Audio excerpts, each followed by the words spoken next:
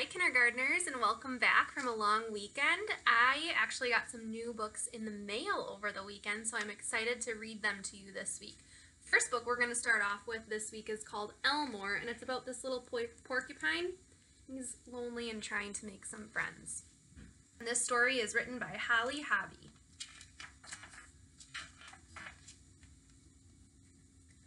Elmore lived by himself in an ancient maple tree. He loved it there.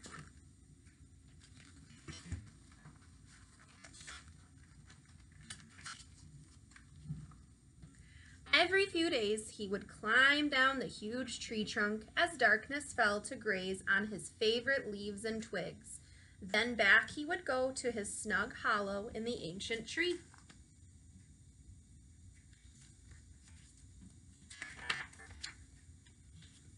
Elmore was solitary. He lived alone, and you would think he'd be used to that by now. But here's the thing. He often felt lonely. Solitude could be boring.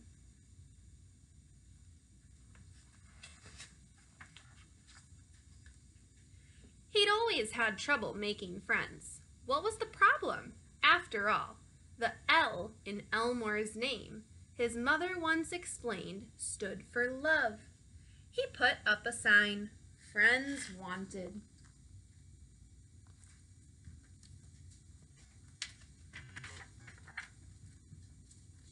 He was discouraged by what he overheard. "He's too prickly. It's hard to be around him."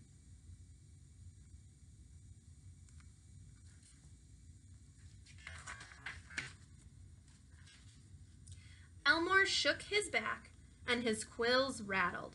It was true. If you got too close, you might get needled, nettled, prickled. Elmore didn't mean it. It just happened.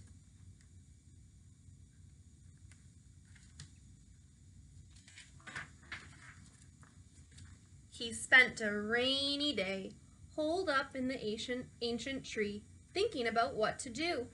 What could be done about his troublesome quills? They were there to protect him like a coat of armor, but protect him from what? Elmore's life was peaceful. He was lucky.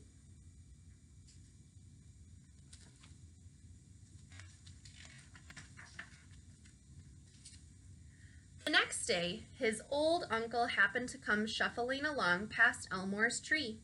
"Good morning, Elmore." A moment later, he said, "You don't seem your usual cheerful self. Is something wrong?" "I wish I didn't have all these quills," Elmore explained. "I'm too hard to be around. I have no friends." "I'm your friend," his uncle smiled. "That's different," Elmore replied.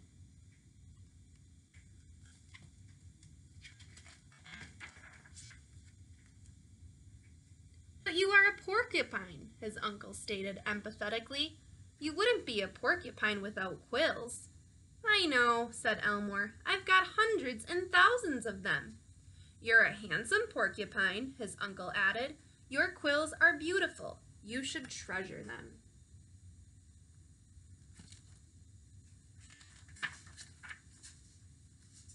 His uncle's kind words made Elmore feel better.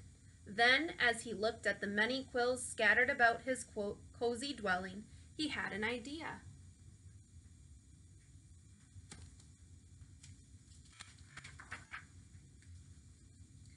Elmore tied up each small cluster of quills with a bit of string. Do you have any ideas about what he might be doing?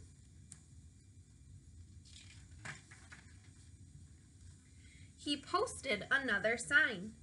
"Elmore Quill Pens, 100% real porcupine quills, free."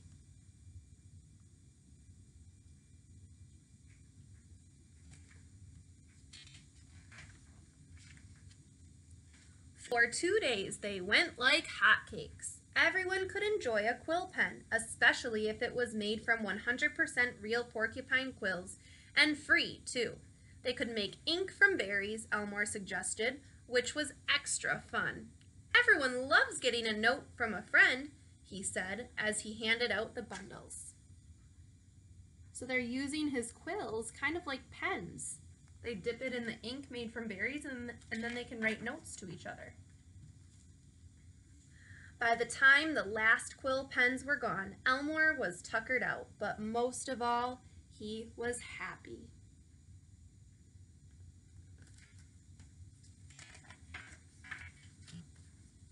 In the days that followed, he received all kinds of notes.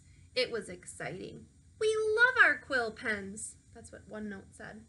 "This is a picture of us. Let's be pen pals."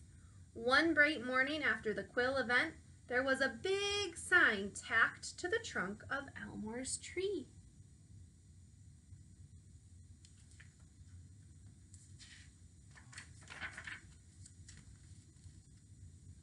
"You are a beautiful porcupine.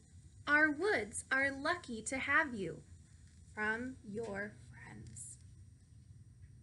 So they used what Elmore made for them, those pens, to write him a really nice note. Isn't that kind? So he made friends in a different way. All right, kindergartners, I hope you have a great Tuesday, and I will see you tomorrow. Bye.